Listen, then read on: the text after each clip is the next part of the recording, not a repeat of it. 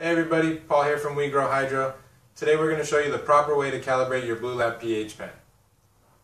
First things first, you want to make sure your pH probe is clean for calibration. So we have some Bluelab PH probe cleaner here.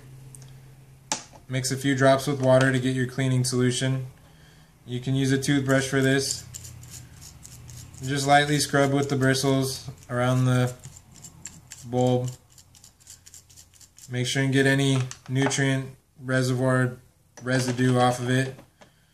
Rinse it off in some water. Now that it's clean, you're ready for calibration. You want to start with fresh solution always.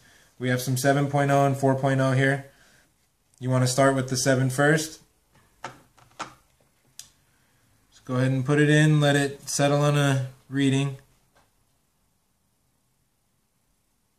Once it settles, go ahead and hold down the cal button until it says cal, release, and then it should lock on 7 for you. There you go. Go ahead and shake off the 7, give it another rinse in water. Do the same thing with the 4.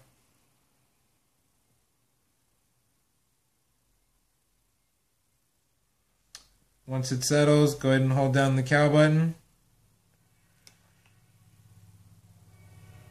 until it says cal, and then it'll lock on 4 and also give you a check mark in the corner letting you know your Bluelab is calibrated.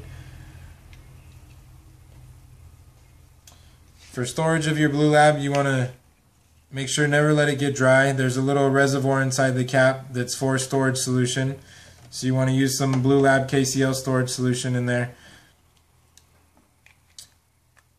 If you have any questions, any problems, always contact us or come by the store.